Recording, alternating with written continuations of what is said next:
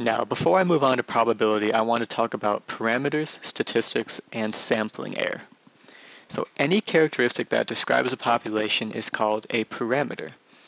Because it's often difficult or even impossible to measure the entire population, parameters are usually estimated.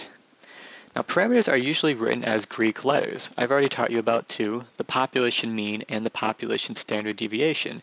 These are represented by the Greek letters mu and sigma. Now, for example, if I were to measure the height of every single person in the world and then find the mean of the heights I collected, that value that I found would be a parameter because it belongs to the entire population. Of course, this would be impossible. There's billions of people in the world, so we measure statistics.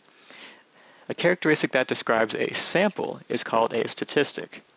Statistics are most often used to estimate the values of unknown parameters. Now, statistics are usually written as Latin, or just, normal letters. Here's two I've already taught you about, the sample mean and the sample variance, the sample mean being x bar and the sample variance being s squared.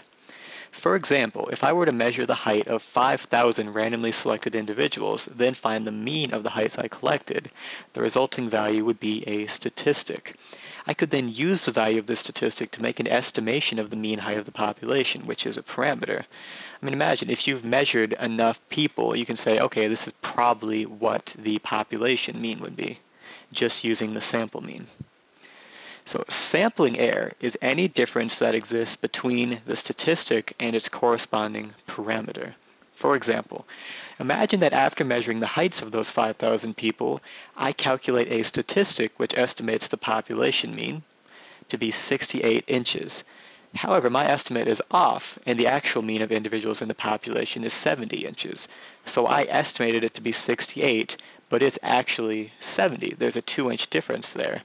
That discrepancy is known as sampling error. So that's it for this lecture. Just understand the difference between parameters and statistics and what sampling error is.